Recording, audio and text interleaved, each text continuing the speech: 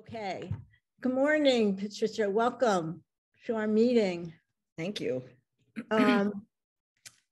We did the first part, and now we do breakout rooms, and we've just gotten back. We'd like to do breakout rooms so that people have some time to talk in a small group. It's a great idea. I love it. It's been a great idea. It's made it, people have liked it. I've liked it. But anyway, Patricia is an artist, and I see, of course, I see your some things happening there in the back. Yes. So we have the red and pink women up front, but she's a practicing artist and exhibitor, and she's also a very experienced educator and curator, and founder of the Crit Lab and Map Spaces. And I believe you work upstate. You were located. I live in Washington Heights in Manhattan, and then I have Map Spaces in Port Chester. It's been there for many years, and then I recently now have a loft in Peekskill. So I'm like all over the place, but yeah. Okay, and from her extensive teaching experience, she's developed a Crit Lab and a lot of experience running critiques, and has worked out, what makes them run well. So we would love to hear about that from you. Okay.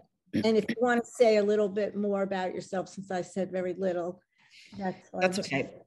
I think I have a PowerPoint, and so it's a little bit adapted from the first part. Is a little bit adapted. Well, first, thank you so much. I'm really honored and thrilled to be here with you. What an amazing group. I've only hear amazing things about this group, so I'm really happy to be here. I just wish I could. So many people, I can't see everyone at one time. But hello, and happy to meet you all. I have a PowerPoint that is, so I know we don't have a lot of time, so I'm going to whip through. Hopefully you guys are can handle my fast talking.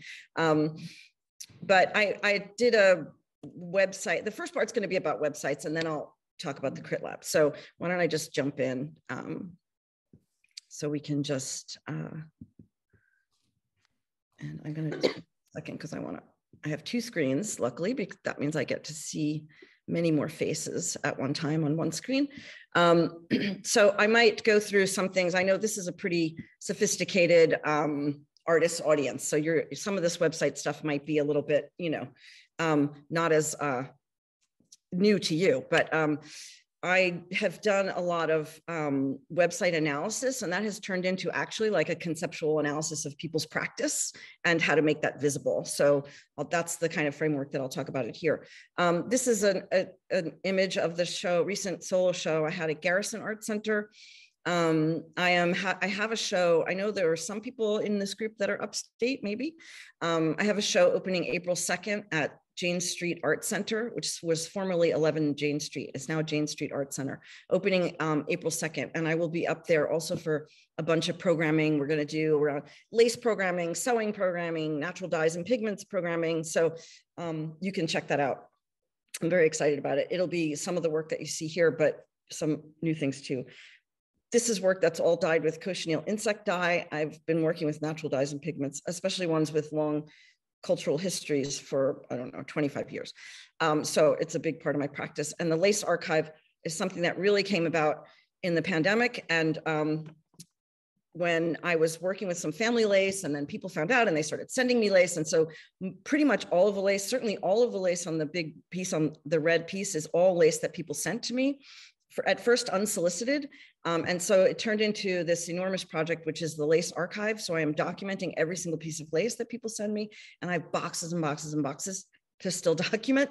There's now a website, and you can find out more about that project. It's been amazing. I just opened another box with some really beautiful letters from people about their grandmothers and, the people who cared for this lace, et cetera, et cetera. So it's now my recent obsession is this. And there's I'm not going to talk about my work so much here, but there's lots of stuff in there about the history of domestic labor, hidden labor of women, hidden labor of care, as well as some environmental stuff that's in there too. But I'm here not to talk about me. So the Crit Lab is an organization that, it's funny, one of the things I say a lot in the Crit Lab is pay attention to what shows up. And people showed up in my studio. Started with like 5 people wanting to do monthly critiques. And now I have between 50 and 60 people every semester. And I have the Alt MFA, which is a 4-day conference where I invite lots of other faculty to come in and do small group critiques, lectures, collaborative projects, et cetera, et cetera. And now we have a residency in Italy, which we are going again. We went in 2019 for the first one, and we're going in June. The first residency is already full, so I'm really excited to get back to Italy. So I will come back to the Crit Lab in more detail in a bit. This is a Crit Lab exhibition that is opening this Saturday in Portchester, if you're anywhere near. It's also 1 block from the train station, the Metro North train station. And there's another fantastic art space called Ice Cream Social that has recently opened in Portchester. And so they will be open and they have a fantastic exhibition. I have a piece in there, and a couple of other Crit Labbers also have work in that show, Susan Luss and Theo Trotter. So that should be so you can, if you want a Portchester day, you can do both. And actually the Neuberger Museum is also 5 minutes there. So it'd be a nice art day. Anyway, that opens this Saturday, and very excited about that. Curated that with Gabby Collins Fernandez. I'm also a curator. So this is a recent show that I curated, Haptic Somatic. I've done a bunch of shows around art and technology. This is a fantastic show, which you're interested, I can talk about another time. This is I also am very interested in environmental issues and artists who engage with that. So this was a show related to solastalgia, which is grief for the land, artists whose work engages in that. And this was quite a few years ago, but I always have to show it because we only recently lost Amy Lipton. And I'm sure some of you knew her. And she was an amazing, amazing curator, and one of the curators of Eco Art Space, which is still a pretty wonderful, active organization. So we co-curated this exhibition. It was really fantastic. So in honor of Amy, I always want to give that a shout out. So websites, I started to do this, and I might go through a couple of these quickly, just give a shout if it's too quick or too slow. I started doing website analysis, and it was started like people wanting help with, does this work? How, what's the practicalities, et cetera, et cetera. And I realized that websites are really inside our, the ways that we make our work visible to the world. I mean, that seems obvious. And at the same time, it really makes, as a curator, as someone who looks at hundreds of websites sometimes, you really get a sense of how and when artists are making their vision visible to you.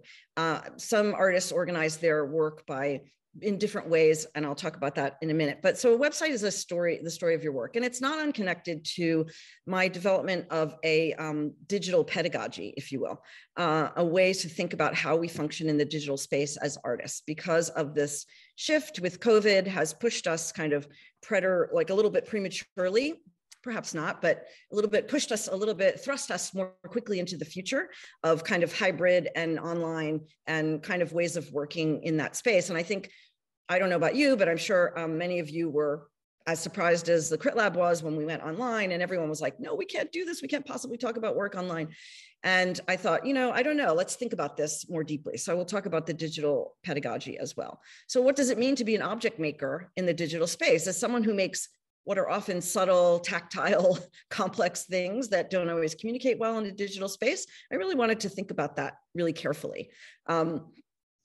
So one of the things that one of the ways that I began to think about that is that we have thought in the past that the website and pictures of our work was a form of documentation. And I want to shift our thinking, or I thought like shifting the thinking was going to be helpful.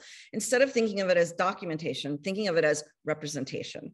Any digital representation of your work is an access point to the real, It's an access point to the real. So it's not a documentation in the way that we would have thought even 5 years ago, right? We have to shift our thinking.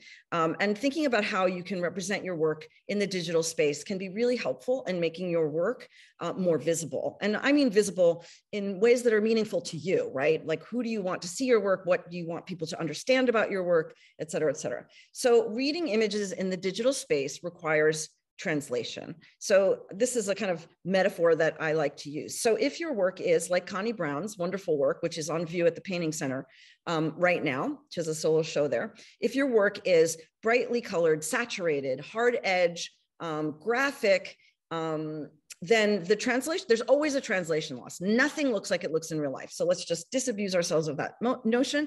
This is not a replication. Digital space is a different space. And if we think of it as a different space, then we can function inside of it in ways that can be really productive for us as artists.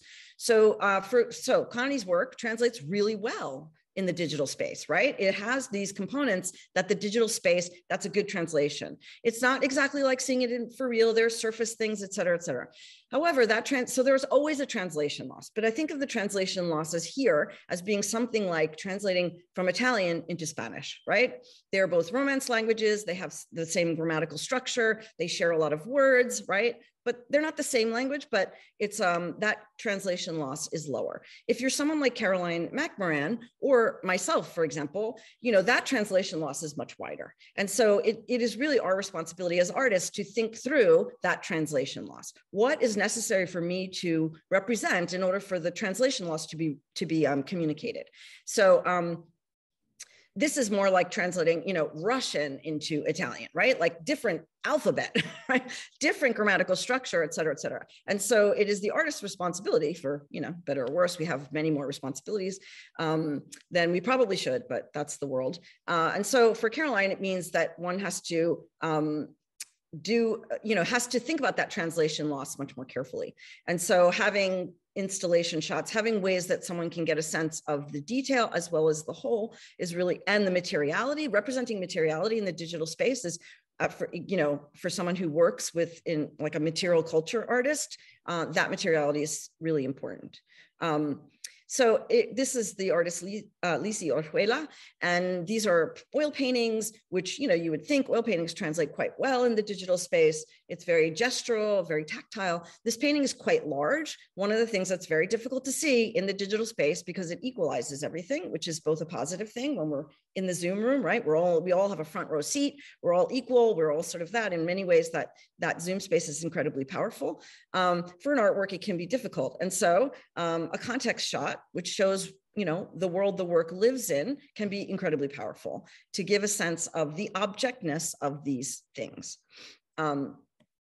So another thing that I'm telling artists, even an artist like Connie Brown, whose translation loss is going to be smaller, that there's still a loss. And one of the things that we did traditionally, all of us, was we cropped stuff, right? And I want to just tell you right now to stop cropping. This is if you take nothing else away from this today, I think the cropping is really powerful, because cropping is a flattening mechanism, and the digital space is already a flattening space. And so therefore cropping further flattens. It also takes away some of the physicality, the objectness, right? A painting is still an object. It's not a digital, digital material is still material. Let's get real. It's not abstract. It's actually material, but it's material that's light-based and inside the screen. A painting is an object. And so even though this is quite subtle, photographing the painting with an inch of wall around it, right, with like the shadow and everything else, also seeing the edge of a painting is super important. When you crop, you are inevitably going to have to crop some of that painting off. Seeing the objectness can be really powerful. Again, you are giving me access to the real. The most important thing is to place the viewer's body, think of this, in relationship to the work. We are sort of savvy lookers once we have access, right? So when we do something that allows a viewer to place their body in relationship to the work, it will carry through a lot of other images. So details are also incredibly important. And this is, you know, less true of paintings, but not entirely not true, right? If you have a tactile surface and something is really important, the detail is incredibly important.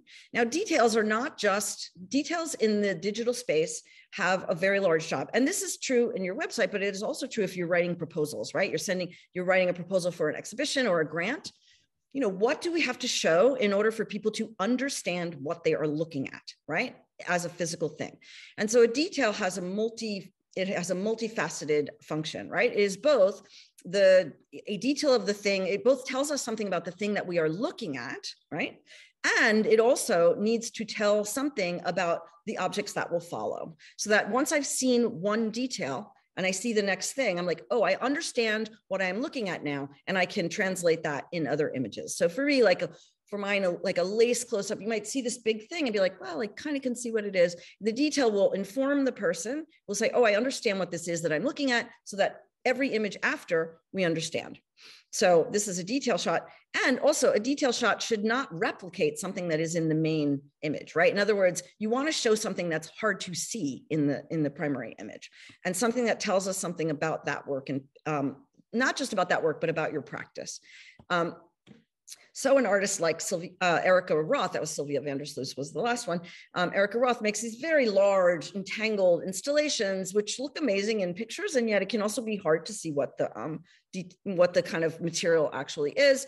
And so detail shots like this, and these are, again, just examples, but can show that this is this kind of like insanely wild, incredible tangle of ribbon and beads and all kinds of stuff. So we get a sense of the monumentality of it. We get a sense of the kind of the way that it's made up of small parts, et cetera, et cetera. And this is a screenshot of Caroline's website, which I showed her work earlier in the translation, right? So this is an amazing detail shot, right? Because it gives us both information about the scale, like we understand that there's a larger work, that this is perhaps an installation shot, and yet her work has all of these very minute, delicate, very articulated details that are really hard to see in an installation shot. So this is a great, and also I think a great landing page for a website, but a really good detail shot, because it doesn't just show the detail, it also gives you a sense, right? It gives us information about her practice overall. Studio shots are really great. And I think that thinking of a website as a kind of a space, almost like a house. I'm so visual. I think of everything in sort of visual terms. If your website is a house, the website gives you the opportunity to bring people into different kinds of rooms. And so this kind of shot tells you a lot about the individual work, but also about the practice overall. So it's a really powerful shot. And here's a detail shot, Susan Luss's work, where you have a real sense of, not like the individual object on its own, but how it lives inside the artist's vision. We get really good detail about what these things are made of, and also a lot of information about the kind of way that those fit inside an installation vision, or the vision of an installation artist. An installation artist may often have, quite a challenging time representing that work in the digital space. So you can have formal shots, exhibition shots, I highly recommend. This is Adria Arch, is a Boston artist, and studio shots showing works in progress. These are really, I think of this as like, you might have in your website, you have like the parlor, which might be the exhibition spaces, right? The formal kind of thing. You have the living room is like the portfolio, and then you have the kind of kitchen, which is your studio shots, right? So there's different kinds of spaces that you can invite people into to see the work in different ways. Studio shots are always great, I think, because they tell you a lot about the artist. I mean, you know a lot about these two artists just by looking at this studio shot. And also, of course, studio portraits. I think it's great to have, a picture of I'm not one for the like formal, sort of, studio portrait. I think that the portraits of, a picture of you in your studio is always really engaging. Then I feel connected. I have a representation of, the artist. Like I can put my body in relationship to that work in a more meaningful way. So these are just some examples. And so the website is a space. How do you want to invite people in, right? Like, what do you want them to see? What's important to be on the homepage? What's important to, how is it important to organize these things? I think that very often when I'm working with artists on websites, they organize things by year or by media. And in general, there's always exceptions to every single thing I will say today, but organizing by year or by media is generally not the best way, in my experience, of making your work visible. I think works on paper is the exception, because works on paper is both a media and also a kind of a form, like an aesthetic form, right? But because I think when you go by year, it's sort of like, I don't know, it places this, and nobody wants to sort of just see like a doom scroll of images. We want them to be curated for us. So, you know, you want to curate your website. Your vision is always your guiding light, right? Like, who are you as an artist? What are you, you know, what is your aesthetic and conceptual vision? That is the primary thing under which all of the stuff inside the website wants to be organized. And when it is, then I see your vision and I understand, like as a curator, for example, you know, I get a sense of who the artist, like what the artist is thinking about as an artist. So you can have different kinds of spaces, an exhibition space, right, which would be the more formal portfolio space. You can have a studio visit, which might be images of you in your studio. You can have a shop. I tend to think that a shop and a portfolio pages might like to be separate, because if I'm a curator, I'm not really interested in going to see things that say, you know, buy me on them. I'm much more interested in seeing like the conceptual vision, and have a shop separate, you know. But think about what it is that you want people to see. You get to frame the narrative. Like, we are the ones who get to decide what we want to be visible in the work. So I've already said this. So you know, you can have curatorial, informational, right? Like texts around your work, personal, et cetera, et cetera. So the portfolio is really like, that's the most important thing, right? Your portfolio is the most important thing because you're an artist. It's the work. It's all about the work. So don't crop. Lists of materials. I tell people not to use the term mixed media. Like, don't run home feeling bad. But when I'm looking at something in the digital space and it says mixed media, if I can't tell what it is, like I actually don't, you know, I can't tell because it's not visible in the images, then I will tend to give it a pass. Show the physicality, right? Like, give some kinds of ways, figure out ways for people to understand what is this object. Because basically the picture, you know, it's our job to kind of make the picture tell the story of the work, and not just be this sort of like, okay, I took a picture and that's it. Like, does the picture really represent the object? So sometimes a context shot like can have, you know, a chair or window or wall. There are those apps. I think I have a picture. There are those apps where you can place your work in, you know, a space with like a plant and a table and a chair. I think those are fine for more like the selling part of your website. I don't find them as useful for a portfolio. I mean, like something a little bit more neutral, like gallery type of space to show context, I think is powerful. So these are, I'm sure that, you know, this savvy group already knows all of this, but these are the kinds of things that you're going to have on your website. You might have other pages. It depends on what kind of things that you do. Someone like I do curating and teaching. So I have to think really carefully about how to keep my work visible when I have all these other complicated things going on. So just to, you know, briefly, some examples of, you know, this is a homepage. Now she is organizing these by year, which I'm not really a big fan of, but her work is very consistent. So, because I think that we think in bodies of ideas, which is really the way that I think in, you know, in the Crit Lab, we think through the artworks, is that we're thinking in bodies of ideas rather than like, this year I made that.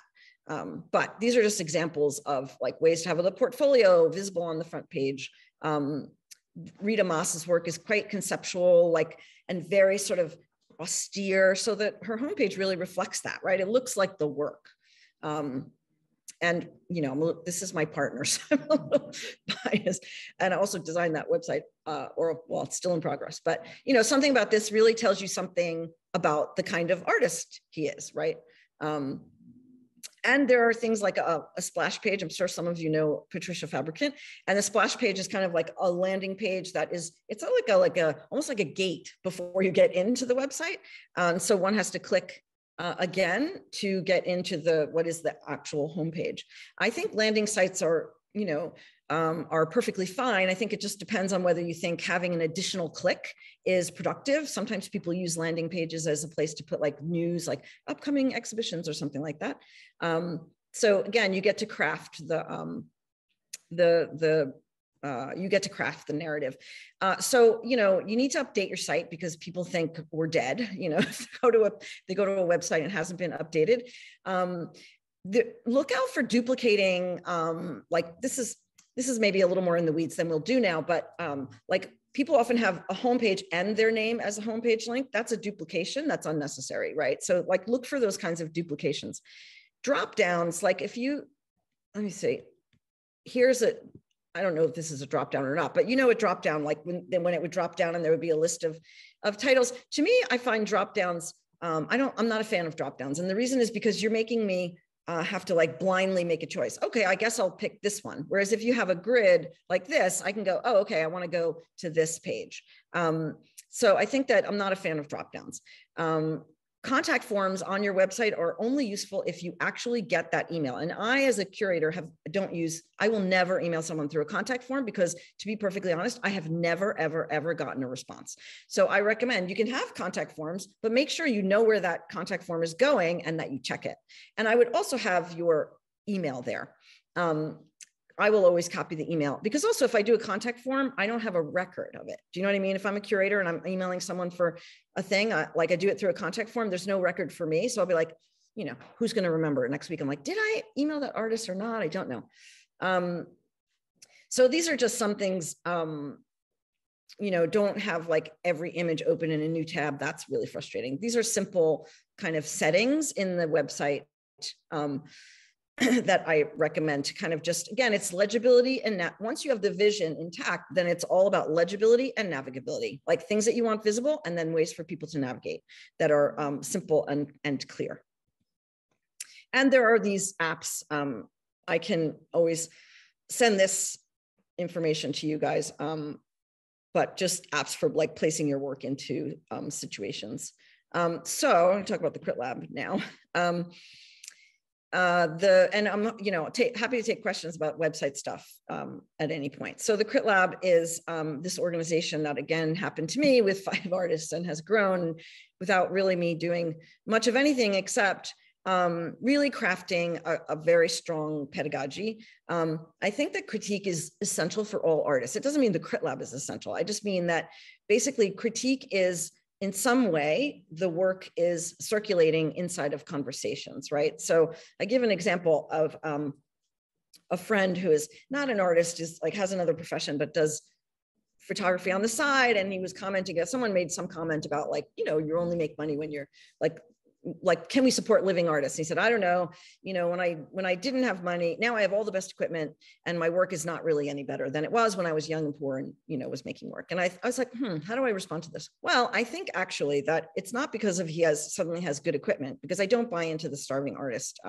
you know, sort of like myth, let's say, right? That we do better work when we're kind of suffering. I think that's not true. In a general way, but what I thought was, well, it's because your work is not circulating. Do you know what I mean? It's not inside of a discourse. And so being inside of a discourse means a lot of different things. It can mean if your work is, you know, you're showing on a regular basis, people are writing about the work, people are looking at the work, that's a form of being in a critical discourse, right? And the studio is a pretty isolated place, right? And needs to be, right? And so I can't tell you how powerful it is. And you guys all know, because this is what you're doing here, right? How powerful it is to get together with a group of artists and talk about your work. I mean, the minute the work gets looked at, it changes, right? So at some point we need to come out of our studios. So I'm really clear that the Crit Lab is not, I'm not the teacher. These are not students, they are working artists. I don't use that language. I'm not interested in that language. I have a lot, this is the way that I would talk about it, is that I bring a lot to the table. I have a lot of experience, a lot of expertise, you know, I've done a lot of work on this, but I bring a lot to the table, but I don't own the table. We all come to the table with, you know, whatever all the things that our expertise and our knowledge and everything else. So trying to craft a very intentional kind of space where work can be talked about. Oh, well, just some things. You can look at the Crit Lab website, but everyone gets, you know, a portfolio page. There's sort of perks. We have a private Facebook group, but I'm really here to talk more about critique than about the lab in particular. I think that I'm you know, one of the sort of, we're going to make Crit Lab t-shirts, and people keep like coining picking up on some things that we say, like there's a pedagogy for that, is a phrase, a favorite phrase of mine. I'm kind of a pedagogy nerd. So I really believe in structure. So the thing that I think is powerful about the Crit Lab, and by the way, I advocate anybody can form a critique group. I think I recommend it to every artist, right? To find some community of artists, small community of artists that you can talk about your work with. It's so, so powerful. The Crit Lab is particular in its own way because it's run very much like a graduate seminar. So it has a very formal pedagogy, which is language based. And so that keeps it kind of the conversations at a fairly high level, and keeps them from being, purely subjective conversations, which have their place, right? I think there's all different ways that we can talk about our work. So it's not that one is better, they're just different. And really clear about when we step into the Crit Lab, we are stepping into a certain kind of reflective critical space, and we step in and we step out. So it's some of the primary things about the lab are that we focus on the work, not the artist. We don't really, intent is not the primary conversation, because once that thing leaves your studio, all your intentions may just go out the window. We talk about intent in relationship to if you feel like your intent is not visible in the work, and it's really important for it to be visible for you, then we can talk about how that work might want to shift. But we meet the work. We meet the work as a kind of verb, an autonomous object in the world. And we kind of say, well, hello, who are you? What are you all about? What are the materials doing? What are the discourses, circulating inside this work? Material discourses, cultural discourses, aesthetic discourses, political discourses, social discourses. They're all in every single work, and sometimes in larger and smaller degrees. So we sort of unpack the discourses in a sort of dispassionate way, without talking about, you can't say, I like this, I don't like this, which is really hard. It's a training, right? All the euphemisms, I appreciate, right? People try and slip all of those in. But the reason for that is if I say to you, this apple is delicious, this is my really banal example, but if I say to you, this apple is delicious, you know a lot about me and you know absolutely nothing about that apple. And so it's not that useful to know that I like this or I don't like this, because we all kind of respond and conclude in different ways. So if I say this apple is crisp and sweet and fresh, then I have a lot of information about the apple, which I could deduce that I might think that this apple is delicious, and maybe you do too, but I don't, but now I know a lot about the apple. And so shifting the conversation to the observation rather than the conclusion is really powerful.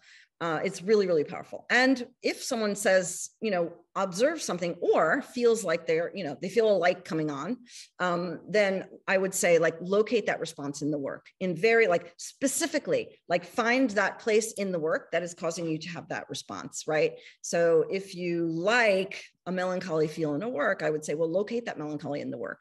This gives the artist an enormous amount of really practical. I'm a very pragmatic. We got to have pragmatic solutions for the studio, because life is hard, time is short, and we have a lot to do, right, as artists. And so I really want to create structures that can be taken back to the studio and used in really productive ways. Part of how the critique pedagogy came about was my own frustration with some of the critiques I had, right? It's always great to have a conversation about your work, but I would come back to the studio and I'd be like, oh, it just all sort of slipped through my fingers. I couldn't really, or I felt that people were just not seeing or not reading or kind of just being like, oh, giving me their opinion. And I didn't feel like that was useful. And so I wanted to create a kind of language structure that was really useful. One of the things about, and some of these things are, these are not, I didn't invent all of these things. The like, don't like is a fairly common critique guideline. I think one of the things that, couple of things that I feel like are a bit unique to the lab, or I always say, don't should on people. Don't tell people, you should do this, you should make it bigger, you should add more yellow, you should do, that just drives me crazy. I don't feel like I have ever responded well to that kind of information, but I might frame it a bit more like, what are the potentialities that exist in this work at any given time, right? So what might a scale shift do? How might the color language change or come closer to the things that you're wanting to be visible, that kind of. So it's not that we don't talk about things you might do in the work, it's just none of this kind of should stuff. And then the other thing, and I think I'm gonna stop in a minute, are one of the biggest things that I think I'm sort of most proud of is to shift the question why to what. We are always asked, why did you use this? Why? And there's also a famous, I can't remember who the artist is, the famous why list, why paint, why color, why green, why this? And seemingly that at the end of that, you have a good understanding of your work. But I think the why, there's nothing inherently wrong with the why, but we live in a very over-psychologized culture and my experience of the why is that people always go to their own motivation. Oh, and I was 5, I fell out of a tree and now I paint trees. And I just think it's really, really reductive. I don't know that we ever really know why. Like, do I really know why the lace has become this intense fascination for me? I mean, I understand the context within which that interest developed, but some of it is inexplicable even to me. And I feel like the what protects the kind of inchoate and mysterious part of the creative process. It doesn't ask us to dissect it. It just says, it just is. So I would say, what is it that you love? What can you not stop thinking about? What keeps showing up in the work? What do you want to touch? Like, it's the what. What do those materials say? What do they do? What are their histories? What are their contexts? And all of that. And that really yields some pretty productive work stuff. So, okay, I've whisked through that. Whoop. I whizzed through that. So I hope that I wanted to make sure there was a little bit of time for questions and discussion. I know it's a big group, but wow, yeah. Thank you. That was really packed information. It will take us a while to digest all that. I know I threw a lot in. I'm sorry, but no, I appreciate it. That's one of my both my it's both one of my strengths and one of my weaknesses, because your strength is always your weakness, right? Right. I have a question. I mean, I know there's lots of questions, but in terms of your crit labs, when you form your groups, I'm curious how you think about who's in what group or what a good number is, to make an interesting working group of people. Yeah, so this is the way it works is really specific. So you can't sign up for a particular lab. You sign up for the lab in general, and then I curate the groups. It is like a torturous, arduous process for me, but it is. It ends up, and I look at every single person's work, I look at their websites, and then I sort of put people together in ways that I think, I take into account people have, people are like, oh, I would really like to be in a group with primarily painters or, et cetera, et cetera. But I think that I put together people who, not for the person's personality, but for the work, like what work is going to really have a dynamic conversation that's really going to learn from one another. And I tell you, the effect has been incredible. The conversations are these groups. And so the groups it's a 5-month program. There are maximum 7 people in each group, the same 7 people for the 5 months. We meet on Zoom, which has been amazing, because as challenging as we thought it was, and, March of 2020, where everyone was like, oh, we can't do this, which is why I sat down and thought, well, there's a pedagogy for the digital space. There's a way that we can use the digital space. And again, we're all in the front row, right? We're all equal, right? We all have a front row seat. You can't hang back. I think we're all like mind and heart in the digital space. Right. Really, I think it's really powerful. And so also, if you're someone who talks all the time, like someone like me, in the digital space, you're really aware, like when you're talking all the time. And if you're someone who's, shy or more introspective, you really feel compelled to kind of, well, I got to speak up, I got to speak up. So it really makes a lot of space for people, I think, in really different, different kinds of communicators have a lot of, are really empowered to speak. And because the groups are small, there's a lot of trust built over the time. So yeah, it's and I have 2 kinds of groups. I have main labs, which is sort of what, everyone would do if they first, and then I have next level labs, which is it's not about like, these are like better artists or anything like that. It's just that people who have been engaged in this kind of critical discourse for some time, are somewhat familiar, because you might not be, right? Like if you didn't go to graduate school, and even if you did, you might've gone to a graduate school where that kind of critical discourse was not part of the program, or it's been a really long time or whatever. So the groups are really curated by the work. So that's a very long answer to a simple question. No, that's important, because it does make a difference. And so you meet the people, so you have a little sense of who they are and their work. And do you ever turn people away? I have, it's only, no, not really, but I will, I try not, I really want this to be, I feel like everybody can come to this table. Do you know what I mean? Like, I don't have a kind of hierarchical, like my politics are that everyone can have these conversations. Sometimes we need, it's a special, it's philosophy basically, right? It's like critical theory is a kind of philosophy. So we sometimes need a little language training. But I have had to recently somewhat limit, because of my own schedule, the number of people. But I think that I can put people together where they can really learn from one another. And one thing that I really am proud of, again, is that the structure is so strong, like strong and yet fungible, which is the best kind of structure, right? Like it holds everybody in a space where they can really become part of the conversation, even if it's really nascent for them. I have some people who are really just starting out as artists, and then I have a lot of people who have MFAs. So, and everybody, I think there's, a place at the table for everybody. So, is there a facilitator amongst those 5 people? That would be me. Oh my God. I lead all of the groups, but I will tell you that one of my goals is that, so the way that it works just in practical terms is that you have 1 critique a month. So every month you get 5, you get 5 critiques over the 5 months, although we meet in 2 sessions so that we're not like sitting in a 7-hour Zoom. And they're like 25 plus 10 minutes. So they're about 35 to 40 minutes each, focused entirely on your work. We start out with a very strict, like 2 to 4 minutes of just looking at the work silently before we hear anything. And then we go into discussion. And I think that the first 20 minutes or so, I don't really say very much. Like I really, and people really, except, if there's newer people or whatever, facilitate, but I'm not leading this. I'm sort of guiding and facilitating. And then I will come back at the end and kind of bring in some, sort of maybe artists that people should look at. We craft artist families to help us understand the discourses that we're engaged in, and all of that. So yeah, it's I don't really have any group where people don't really take it on and start really doing most of the talking for themselves. So that's great. And I saw that someone asked if there was a fee. And yes, this is a tuition-based program. I do have a fellowship. And the show that we have coming up now, part of the proceeds of that will go to fund more fellowships. And we have 1 fellowship for the labs and 1 for the Alt MFA. I'm hoping to expand that. And at the same time, I am a real advocate for artists being paid for their work. And so I'm always saying, like, we should make visible the labor of artists. So I'm always very transparent about that, and the ways that I think that both empowers and disempowers us in the ways we talk about, the sort of some of the really kind of problematic ecosystems of the art world, right? Of all the art worlds, because there's many. So, yeah. We are very familiar with them. Exactly. I know. This group is.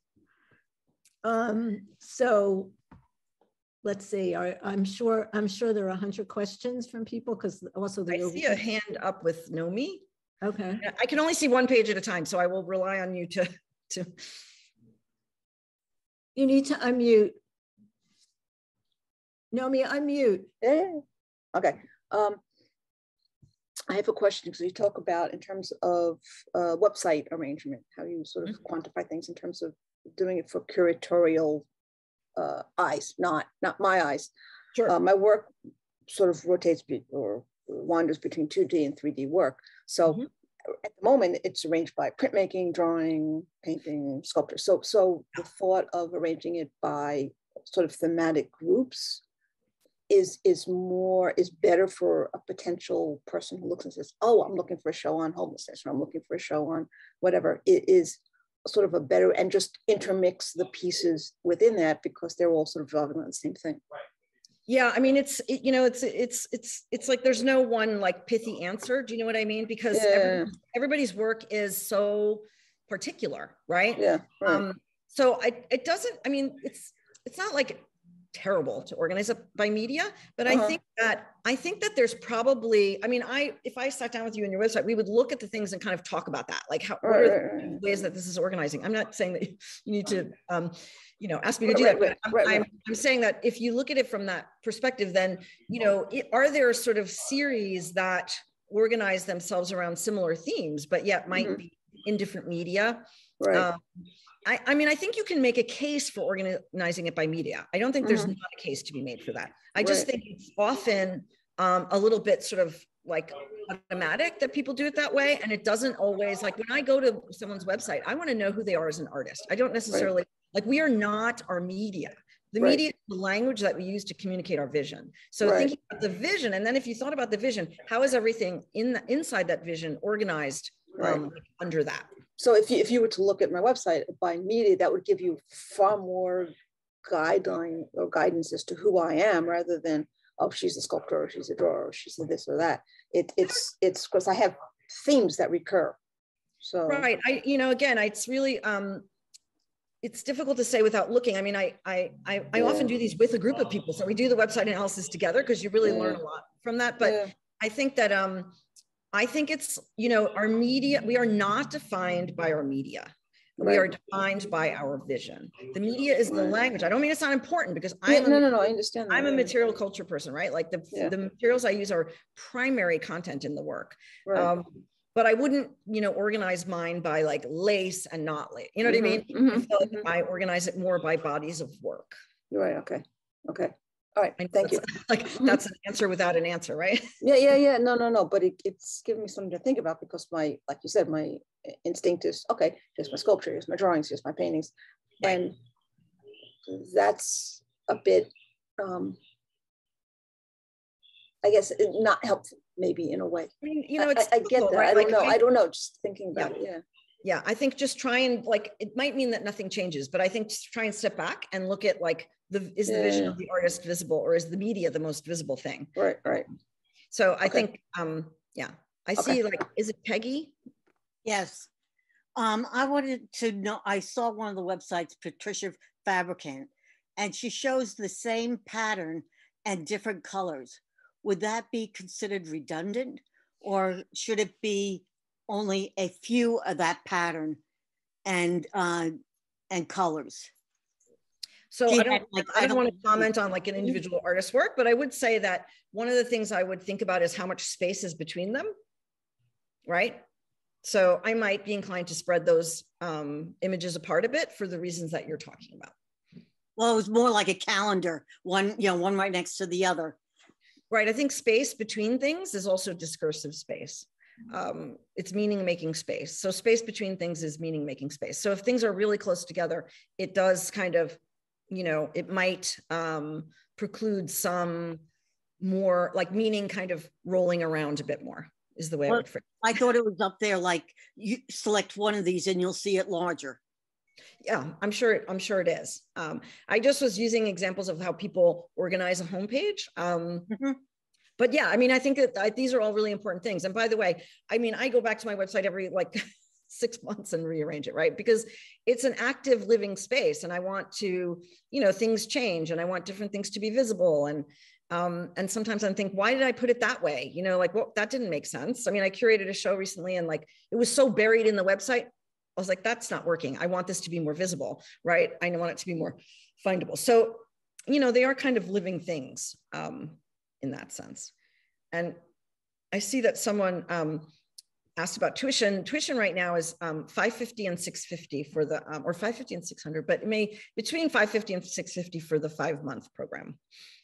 And you get a portfolio page, an opportunity to sell your work in the shop, access to the private Facebook group for which you have lifetime access. I don't kick anybody off the island, even if you do it once.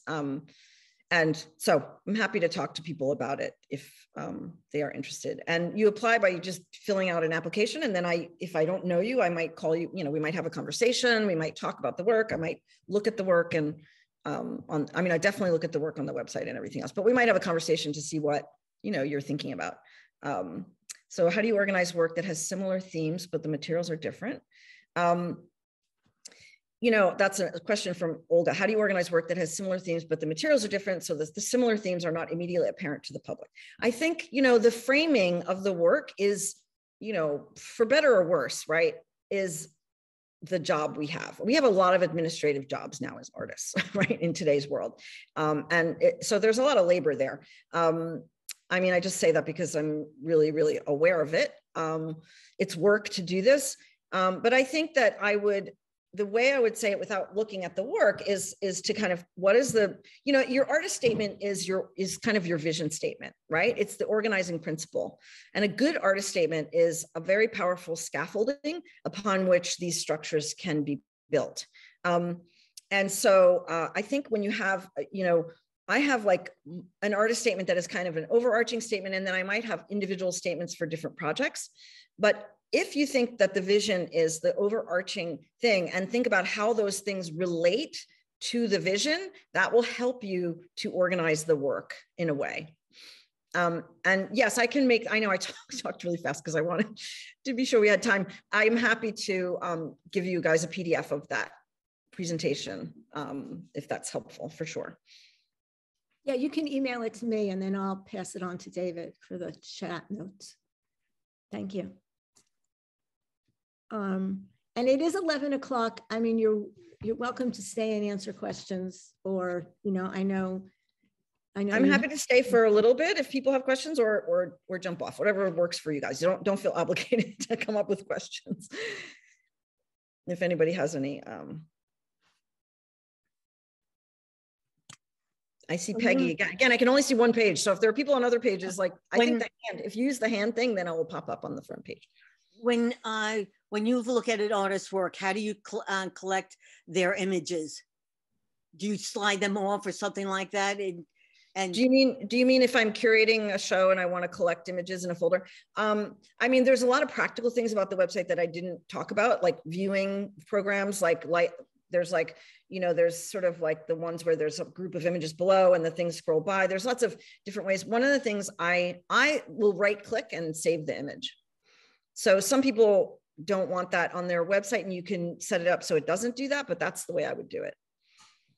And I would encourage people to make sure, and I don't always do this myself, so like, because it's a lot, you know, we have all this work, but I would, if you, before you upload your images to your website, I would have your name in the file name. Because if I download some images and it's just like IMG, you know, 3245, then I might go back and be like, who was that artist? You know what I mean? It's just a little, yeah.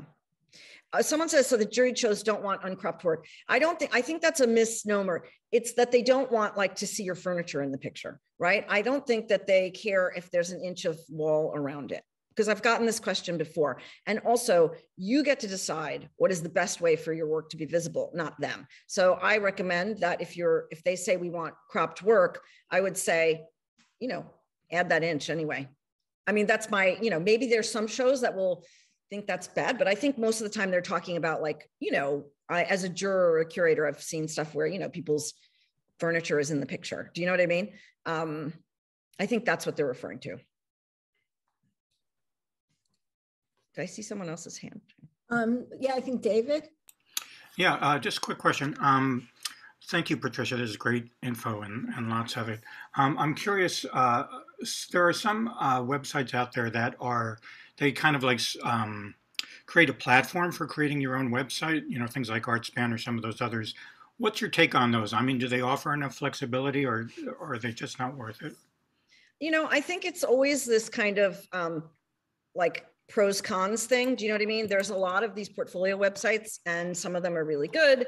I think the first thing I do is I look at who else, you know, what's the work on the site? Do I feel like the same way I might look at a gallery, like, is this a community that, you know, my work feels like it's, you know, compatible with, or these artists that I would love to show with? That kind of thing is one. The other one is because some of them are fairly expensive. Do you know what I mean?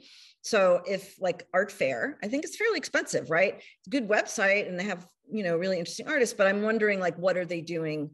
What are they doing for the artists? Like, how visible are the individual artists in those kinds of big portfolio websites? So I think we have to, you know, it's like the attention economy. Like, where do I want to focus my energy and my money? I mean, this is real. These are real things for us artists, working artists, like all of you, right? I'm a working artist. I don't have endless income that I can spend on these things. So I would really do like an analysis of that site. You might even like reach out to artists that are on there and say, you know, what's your experience been? Have they, you know, is that work just sitting? You know what I mean? Like some of those sites, I think the work just sits there, right? And doesn't get seen. What are they doing to help that work get seen? Is it an active community? You know, like, are there people that you're going to be engaging with, like some of the, you know, online communities that have been popping up, right? Where people are gathering together and putting shows together. That might be really productive. So I feel like it's really a mixed bag. There's a lot of them. And I think that on many of them, the work sits there and is not that visible. So that's the way I would calculate it. And I do think that there are times where you're like, okay, for this year, I'm going to commit to like I'm not a big fan of juried exhibitions, right? Even though I've been a juror many times, I've always asked them to do something. Like, I don't think it's really ethical for the artists who don't get in the show to be the ones funding the exhibition. I think that's just inherently unethical. And yet it's the system we have. So I think that, you know, we can find ways to, so when I'm talking to people, I don't say don't do a juried show, but like look really carefully. Who's the juror? What's the venue? Are they going to do stuff for the artists? You know, are they paying for their, you know, their lights and their rent with it? Then, you know, maybe that's problematic. Maybe it's not. There are exceptions, right? Like the Painting Center is a pay to play place, but they do a lot of really good stuff for the artists. They create a real community, you know what I mean? So there are good reasons. So one might say, I'm going to invest in this for a period of time. You know, like I'm going to invest in this organization or this portfolio site or whatever for, you know, I'm going to give it 2 years and I'm going to really work it, right, myself in every way I can, put links on my website, post it on social media, all these torturous things that we have to do as artists, and see if it, you know, if it's valuable. But it does, you know, I mean, again, this is like, it's this myth of like, you know, the myth of the gig economy, right? That suddenly we'll all be able to do all these things. But yeah, that means we have to do all these things. So it's a lot of work. And I think we have to be pretty careful and to consider where we're placing our attention and on our funds. I know, long, convoluted answer to a simple question, but these things are, these ecosystems are complicated. I also think that it's really powerful for artists to create their own ecosystems, right? Which is what I've done. I was like, when I started MapSpace, I was young. I was like, I don't know anything about these things. I don't know what to do.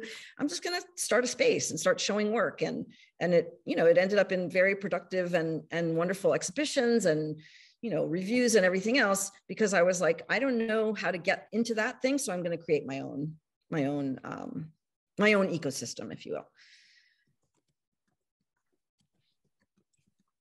Yes, Marianne. You're muted.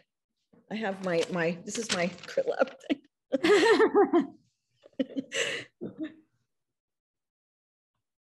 I think you are still muted. Put your sign up again. Marianne, Marianne, you're muted. Okay, I unmuted and it went back. Okay. I'm interested in the fact that you say a little wall is helpful. But if you already have 100 images photographed and on the website, and they were photographed against dirty walls, it would be re-photographing everything and redoing it. Or if you add new ones in it, they're not going to match. It's going to look weird. No, I think that, I don't think that any of us have that kind of time, money, and bandwidth to go back and re-photograph things. I'm saying moving forward, I don't think it matters that you have some cropped and some not cropped. That's really? Okay. Also, you know, you probably on your website don't want to have hundreds of images, right? Like, I think that we want to keep the website more current, decide what we want to be visible, not have like to overwhelm people with stuff and like that. But I mean, I understand we have hundreds of images because we live. I was being metaphoric. So yeah. I don't think I have hundreds, but yeah, no. I just wanted to know. I don't think anyone needs to go back. Okay. I don't think you need to relitigate that. I just think moving forward, I would use that. And I don't think it matters that they're different. And I don't think a dirty wall is the worst thing because you're not showing very much of it. You know what I mean? Yeah. Okay, thank you. Maybe a minute or two more, but we've already kept you here a long time. Right, I love to talk to artists, so yeah, I can stay till 11:15 and okay, and then if you want, I can also go now. No, you're so generous. It's really wonderful. Are there any other questions, burning questions? Or do we have to mull it over? Yes, I was wondering. I think Eugenio and then excuse me. I was wondering how many bodies of work do you recommend?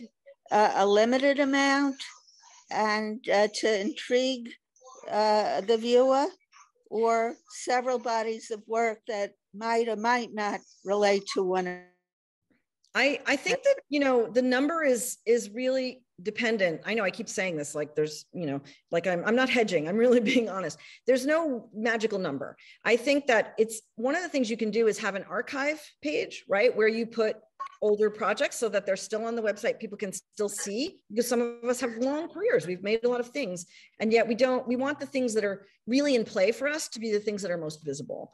I mean, I have a friend who says, I don't put anything on my website that's older than 5 years. I'm not that, I'm not that severe in my, because I also work on projects sometimes over multiple times, but I do think you don't want to have, you know, just a kind of doom scroll of images, right? Like that people find it hard to weed through. So I think it's really about curating. It's really a curatorial question. Your work on the website wants to be curated by you. And you can also get, you know, feedback from other people. So the curating means that you're organizing the ideas in a way that make it, you know, interesting and fun for people to look at it, and not sort of just like too many things or confusing or not making sense and all that. That's a curatorial question. Eugene. Thank you for your presentation. It's wonderful. And I have many questions, but I'll choose one. And that is, when you have a group going and you're a kind of a moderator, how do you deal with where people might be reliving some of the stuff that I saw go on in graduate school, where people get put down or something gets, you know, you had to be reduced to, you know, very negative kind of. I don't allow it. I don't allow it. I'm gonna just, I think it's Helene. I don't allow it. I don't allow the negative. I think it's Helene who is unmuted now. I don't allow it. Simple as that. Because we don't, and that's what the language pedagogy does. It's never happened. It's never in, like, I've been doing this since 2013. I'm not saying that, you know, we don't have, you know, that we're not, like, we don't leave we bring our whole selves to the room, right? Our emotional selves, our artistic selves, all of that, or it's all in the room, and I welcome it. And I am also quite comfortable having any kind of conversation that people want to have, but it is framed inside a kind of language pedagogy that keeps it focused on the work, like how this is functioning inside the work. And it's not about the artist. And I'm really, you know, really, that's really important to me because of exactly what you said. Like some of my experiences where people just sort of off the cuff, you know, I always say like drop a dookie in your studio. Do you know what I mean?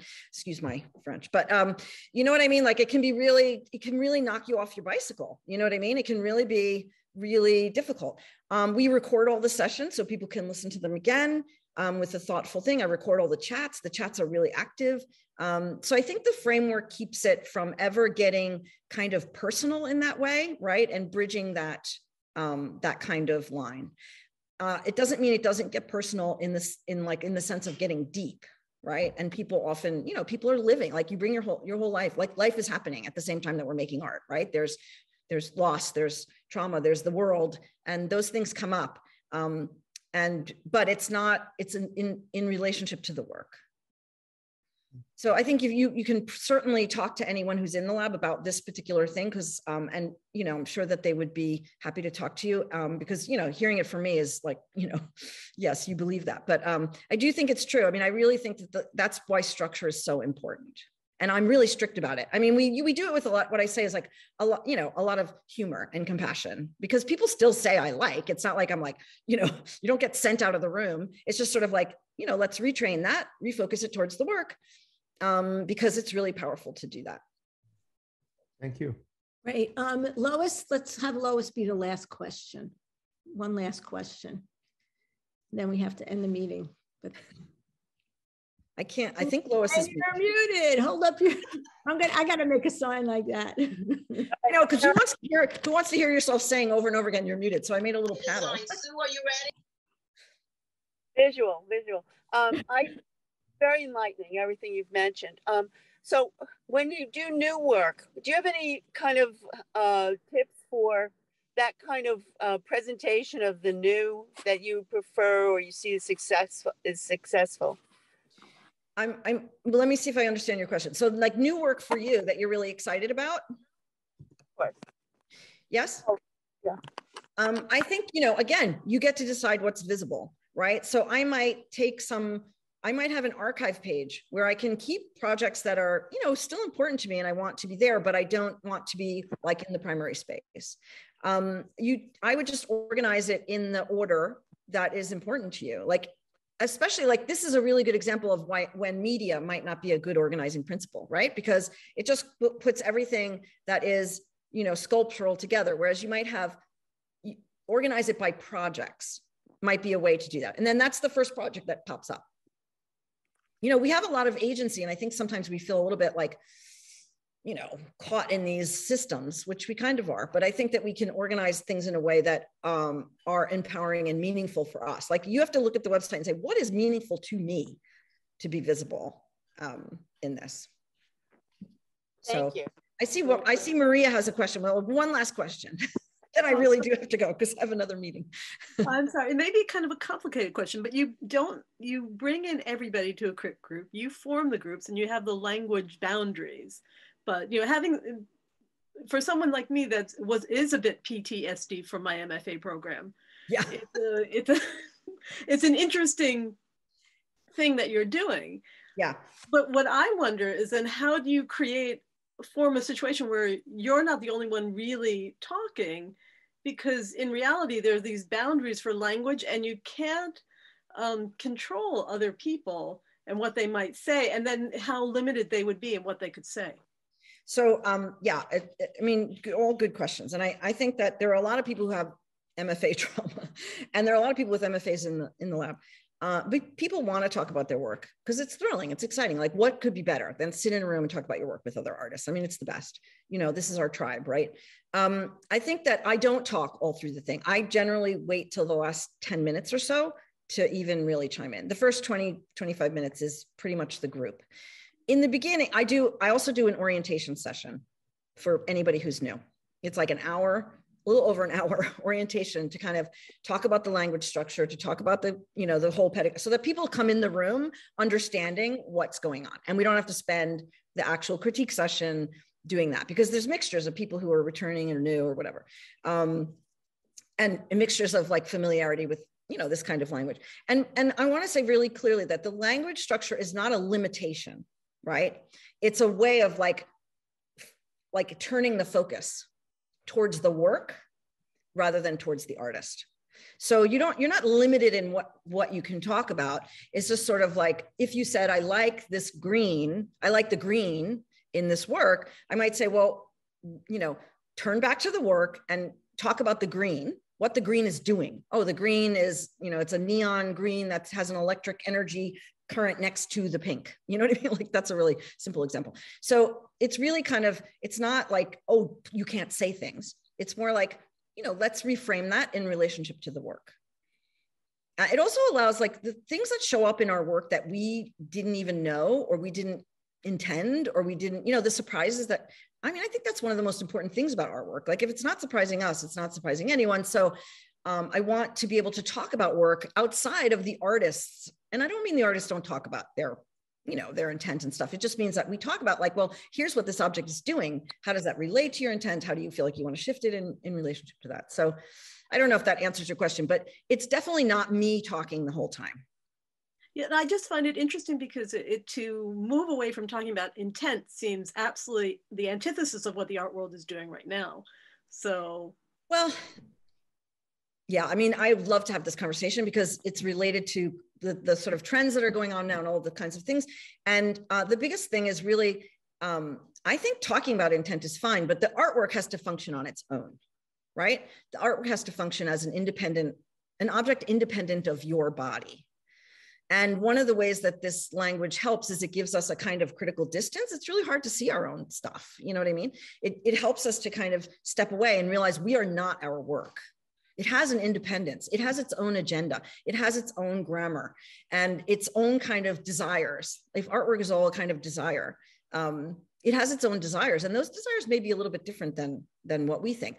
And just to wrap this up is that we get to decide what we want to be visible, right? So if you make a thing and everyone's saying, like, talking about it in a way that is like totally away from your intent, you'd be like, wow, I need to rethink some things because my stuff is not visible.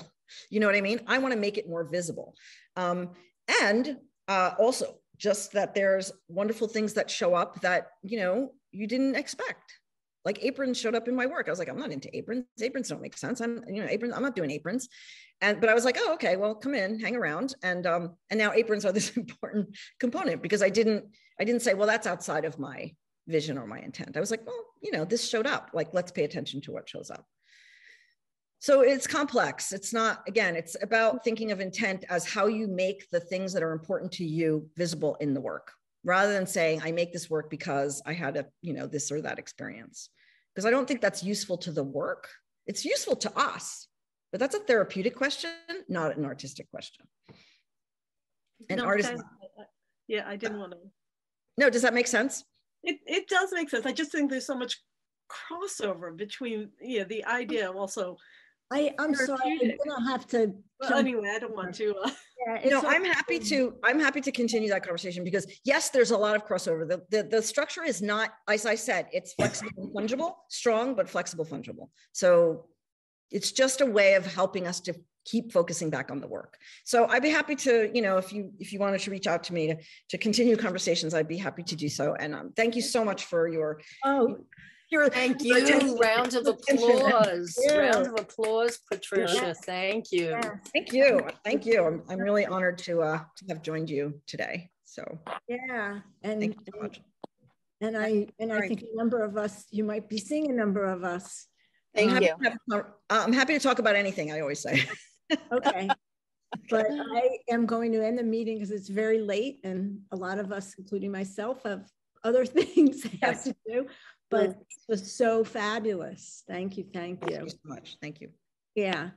And this was like a header between the crit group. Header. Yes, it was like a double header. Yeah. Yeah. And thank you, David, in advance for your great notes you're going to share with us from all of this. My pleasure. Thank you so much. Ciao, ciao. Okay. Bye.